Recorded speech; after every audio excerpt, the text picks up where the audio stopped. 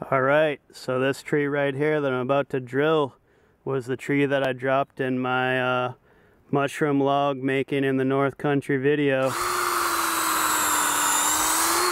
So we didn't just drop the log and forget about what happened in the woods. We're out here inoculating the log too.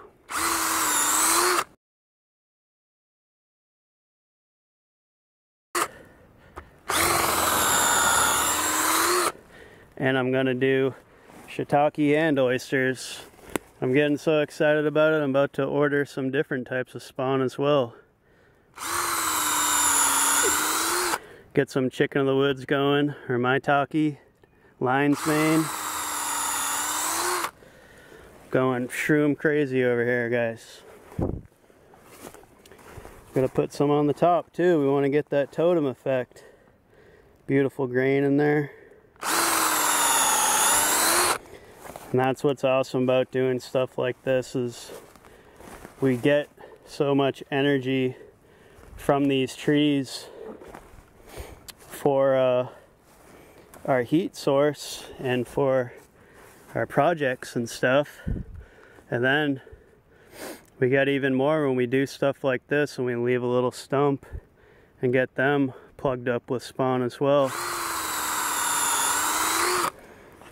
So we still have a beautiful woods out here, and we try and clear out, or I try and clear out the adolescent trees that are near bigger trees. Practice some forestry so we can get some big old trees. And here, this is my maple grove, so I don't really want oaks in here. Right over that berm I have my big oak area, so it's kind of a good point to make. We're not just simply trying to just not cut down trees. We're trying to design our forest to be able to grow really old and practice some forestry or practice some permaculture and also make a food forest. But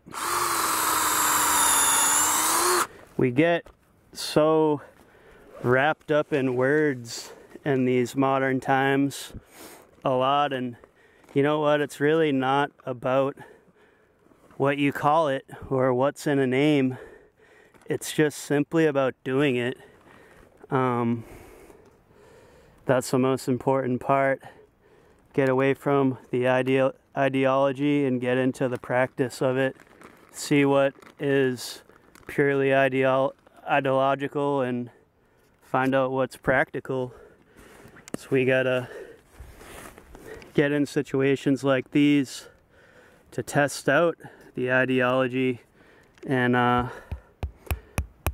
if I can't practice stuff, it's not my ideal anymore.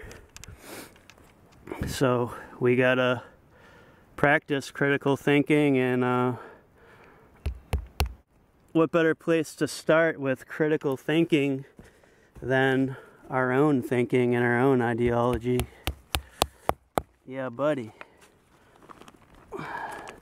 So when you're out here doing work like this and keeping your body busy, the mind and the spirit starts running too. And I'm a philosopher. I like to wax philosophical. So it's just a great privilege to be able to farm and live this way. We gotta keep at it, and sometimes when things aren't working out well and a lot of stuff comes up, we gotta do work on the house or the tractor breaks and all these myriad of problems come up. You always just need to think of why we do it. We don't do it just to do it. We do it to have skin in the game. of our own lifestyle, to be self-reliant, and you live the best life when you live this way, which is hard for some people to accept, but it's not for everyone, that's for sure. Different strokes for different folks. Alright guys, well there it is. Inoculating the logs that I felled to make mushroom logs with more mushrooms out here in the woods. We got that Hydra head, baby. We're multiplying our power out here.